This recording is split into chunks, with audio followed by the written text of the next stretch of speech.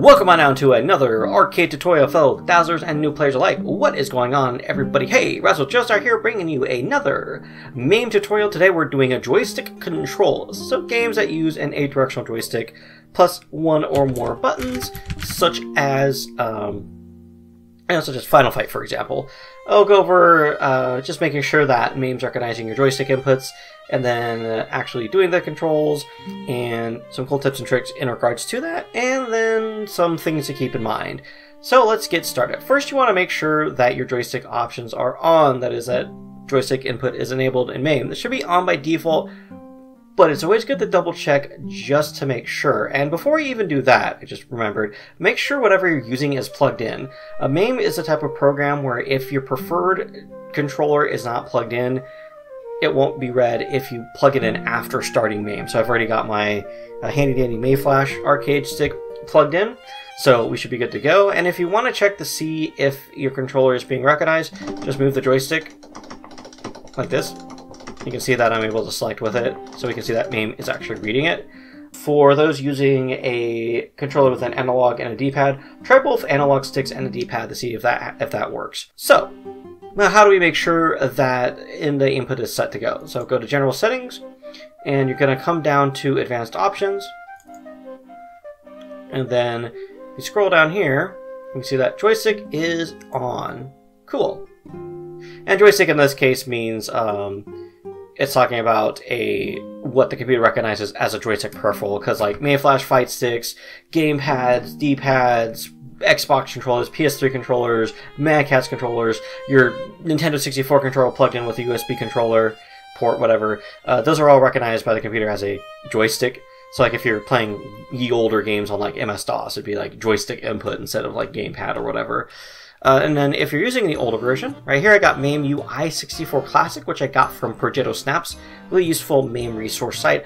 I'll link that in the description down below. You can get this older look and feel to MAME if you're a dinosaur like me, and when you grew up around MAME, it looked like this. Hey, there's some people who grew up where you had to actually use a command prompt to run MAME, so maybe I'm not as much of a dinosaur as I think. So anyways, let's go down here to Options. You're going to go to System Default Options. Go to Controllers, and you can see it's already checked. I don't know if there's a way to actually uncheck that. And then if you're using an analog stick, you can set the joystick dead zone and saturation as well. There's a way to do it with the newer builds of MAME as well, but I don't think it's that important since we're just using a 8-directional joystick that's not analog, that's digital. So Final Fight's joystick would be digital.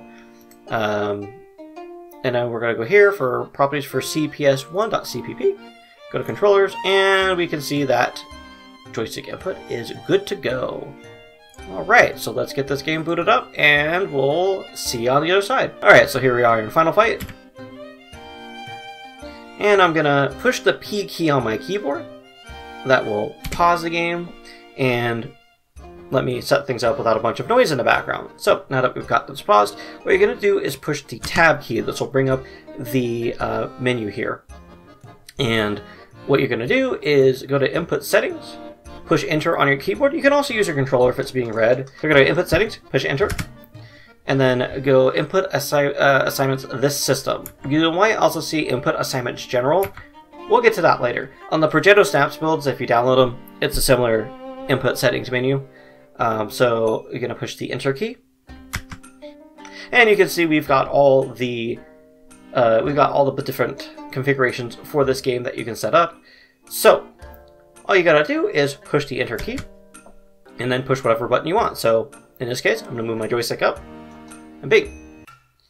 And if you make a mistake, like let's say you end up with this somehow, some weird amalgamation, on your keyboard there's the Delete key, D-E-L. You know, it's near the Enter key. It's to the left of and underneath the Insert key. If you push Delete, all that mess goes away, and if you want the default button, push Delete again, and there you go. So let's set this up real quick. So we're going to go up, and then use the arrow key to go down, push Enter, down, and of course if you want to go up, arrow key up. Left, right. And we're going to go button 1, button 2. I'm not sure what button 3 cheat is, so I'm going to skip that for now. And then let's go 1 player start. in coin 1. In this case, I have a joystick that's got 8 buttons in 2 rows. So what I did was button 1 and 2 right next to each other, and then coin 1 is next to button 2, and then starts next to button 3. Is next to the start button, because it's all you're really going to use for Final Fight. Now, if you've played Final Fight, you know that there is the desperation move, right? Where you push 2 buttons together and your guy does like his little spin maneuver or whatever. And we can see the controls work fine. See, I always got that little thing there, right? The little desperation move where you get people off of you. Now, I really suck at getting the timing down for those. So what if you're like me and you struggle to do that kind of stuff, right? Well, fret not. One, don't worry, you're not a casual. That's fine. I believe in playing games how you like to play them. So how can we set this up? Push the tab key. And the nice thing about using the tab key to hide the menu and pull it back up is you'll be right back where you started. Or not right back where you started, but you'll be right where you left off. You don't have to go through all the menus all over again. So I'm going to come up here to player 1, button 1. Here's what we're going to do. You can actually set it so that a button on your controller can do more than one button, a macro as they call it. So let's do this. We're going to go A, and then what I'm going to do is tap the button right above it. So now on the bottom here, it says Joy 1A or Joy 1X. So if I tap that button that's right above it, we can see it says pressed. We're going to come down to P1 button 2, and just set up Joy 1B, and then push that same button right above button 1, and now we can see that we've got them both on the same button here. So now I can easily get myself out of a jam. And then use of the pause key and the tab key is a good way of testing your controls. So if you want to try out different configurations, you can do that as well. Maybe you want your buttons above each other, so punch above jump or something like that. You want some different configs, however you want. But what if you want to do something like set up both keyboard and joystick? Let's say you have a joystick computer, joystick that's always plugged into your system, and you've got your keyboard, and maybe you use your computer from the bed. Like I've got a little keyboard that I use my computer with, so I can like watch YouTube while I go to sleep because I'm like an old person. Here's what you're gonna do. So remember how we did that trick where we set multiple buttons up, multiple inputs up with different buttons?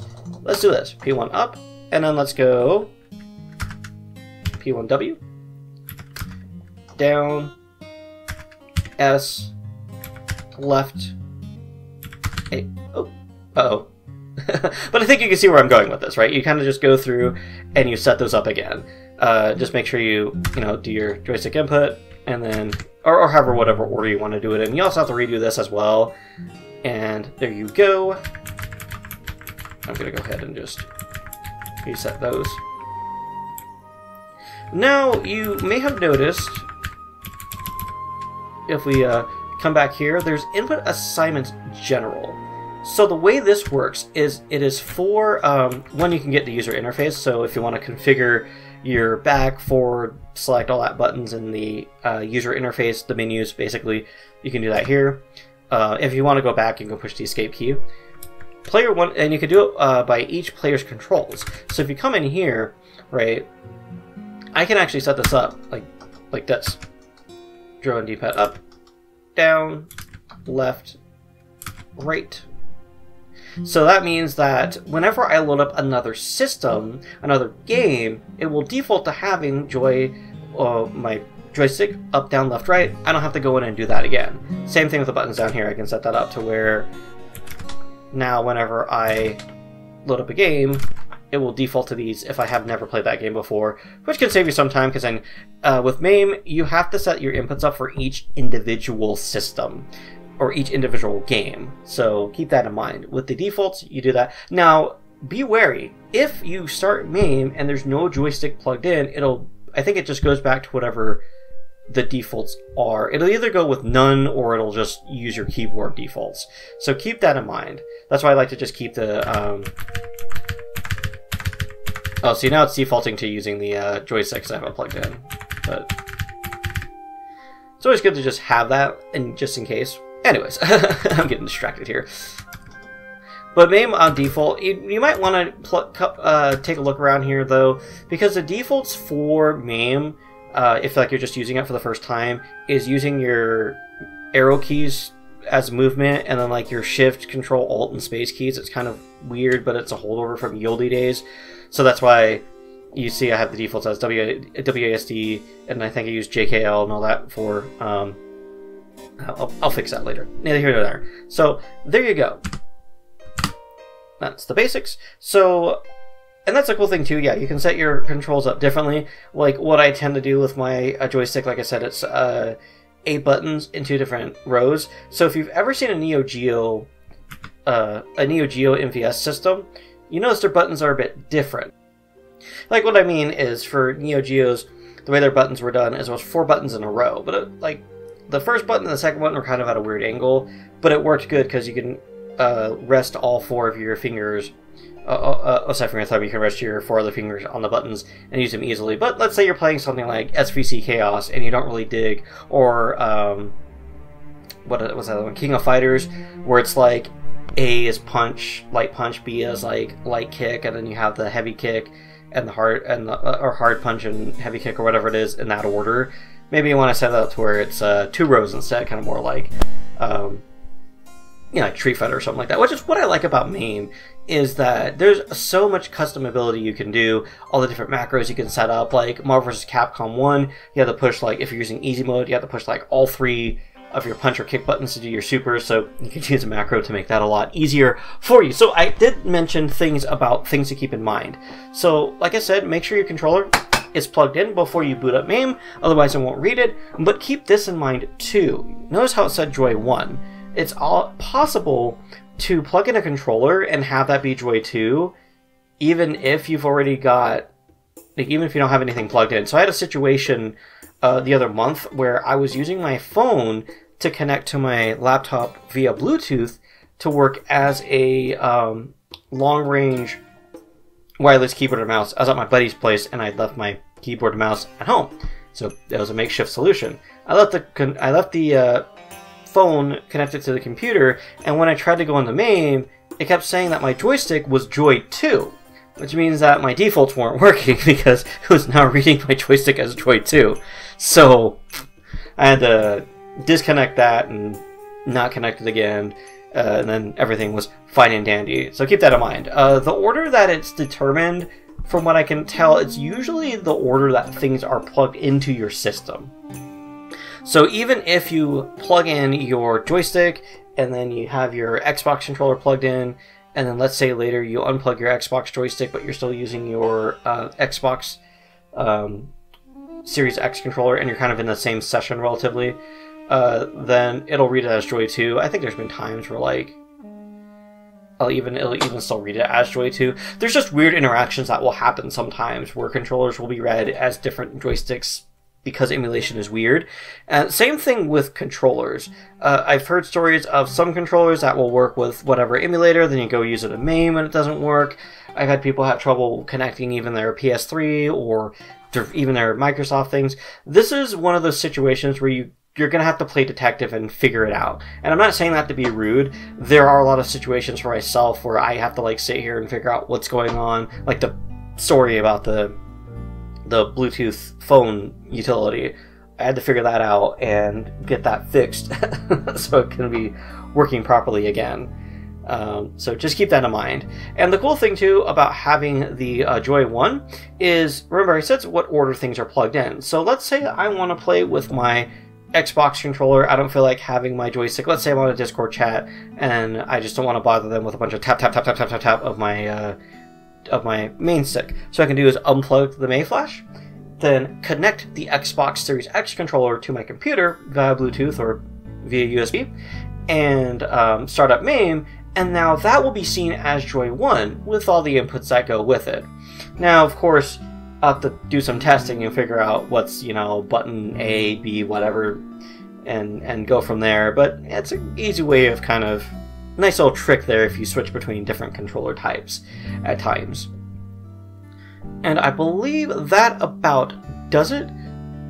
Yeah, that about does it. Those basics. And if you are running into a problem that I haven't covered in here, leave a comment in the description, in the comments down below. That's not me fishing for likes. I actually do want to see if, one, I could look something up and maybe offer some solutions to you, or maybe someone else that's watching this had a similar issue to you and can help you out. You know, I want to try to see if we can make a community of emulation fellows that can help each other out with things, because MAME is tricky to figure out. Hence why I'm making all these tutorials for this emulator, not something like SNES 9X. Anyways, thank you for putting up with the nonsense, fellow dowsers and new players alike. If you want to help support the channel, of course, rate, comment, subscribe, all that fun stuff. We also have got a Patreon that we're trying to get back up and running. I'm going to think of some cool rewards for you guys. If you want to do a one-time donation, we've got Ko-fi, and we've got our affiliate with TubeBuddy, which if you download, install, and purchase a TubeBuddy subscription plans, that's affiliate link, so we do get compensated for that at no cost to you. And we may have some merchandise coming up. It just depends on how long it takes Etsy to link up to my bank, and we can go from there. But other than that, thank you very much for watching, and I want you all to remember, no matter what anybody says or what you're going through, you are a beautiful star. Take care, everybody, and I'll see you next time.